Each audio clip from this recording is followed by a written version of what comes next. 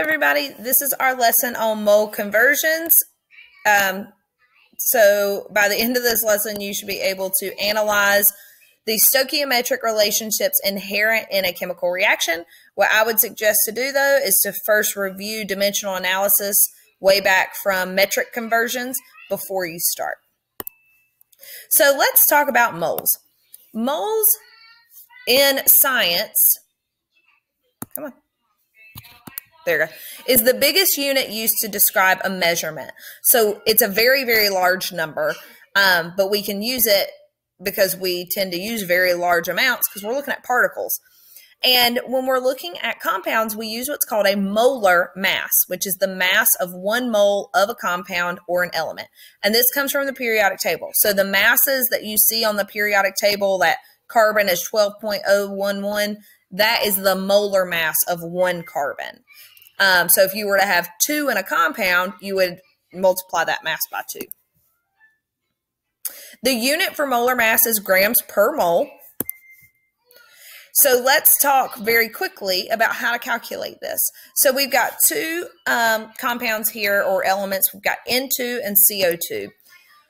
Our first step is to find the molar mass of one nitrogen, which is 14.101. Since we have 2 of them, we multiply it by 2, and we get 18.02.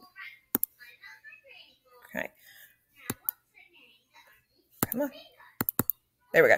For carbon and oxygen, or CO2, we've got to find the mass of carbon, which is 12.01. There's only one of those, plus the mass of 2 oxygens, which is 2 times 16. We add those together to get 44.01 grams per mole. If there is more than 1 element present, you multiply the mass by the subscript. If a compound contains more than 1 element, you add them together. And I want to make a little note here so you can have this for your notes. So go ahead and write this down. In a hydrate, remember that's one that has waters attached. Add the masses of salt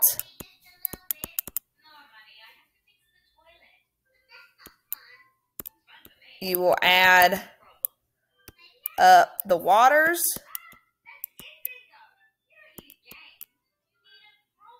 and then add all together.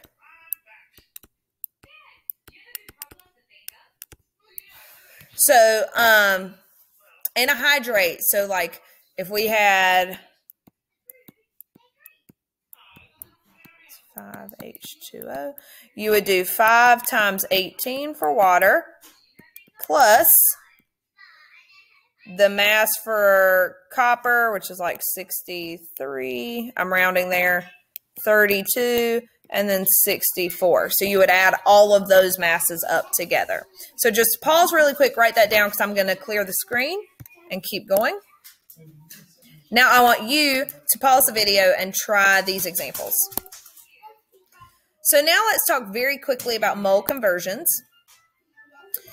There are certain terms to know here. So we have representative particles, which are the smallest unit of a substance that exists naturally. So for instance, an ionic compound, the smallest is a formula unit. For a covalent compound, the smallest representative particle is a molecule. Yeah, you might hear my dog in the background.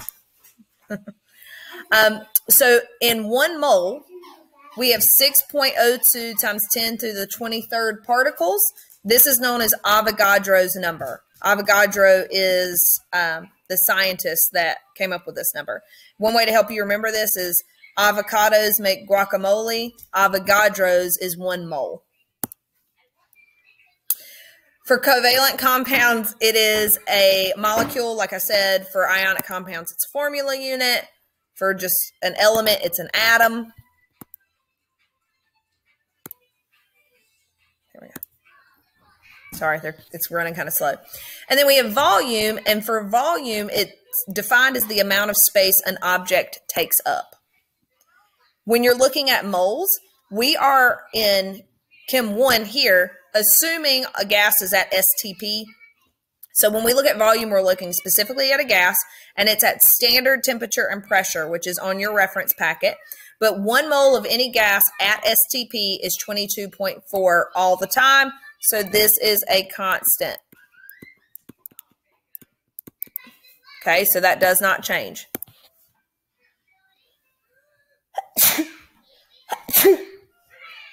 Excuse me. Yeah.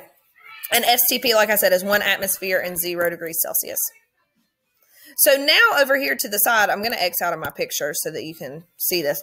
But we're going to show you the chart to follow for, maybe, there we go, for the mole pathway. So if this is not on your notes, I suggest to write this on the back.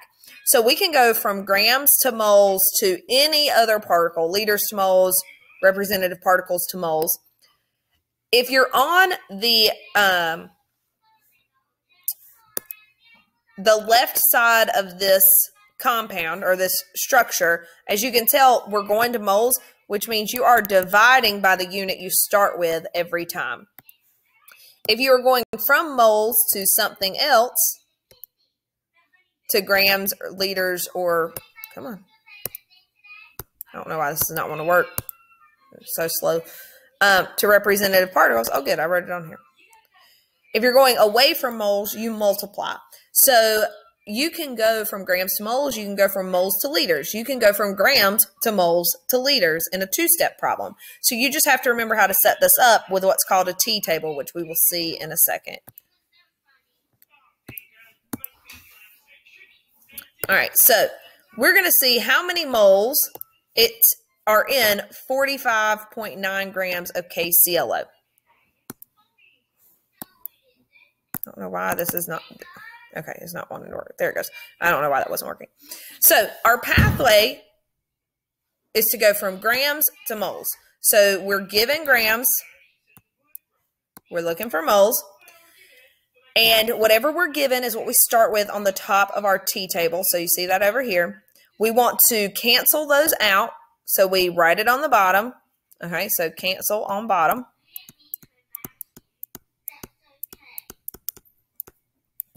So as you can tell, we can mark out the grams of KClO, and we're left in moles, which is the unit that we want. You multiply across and then divide by what's on the bottom. So you would do 45.9 times 1, then divide that by 90.55 to give you 0.507 grams per mole. So I want you to go ahead and pause the video, and I want you to try this example. It is pretty difficult, so go ahead and try those.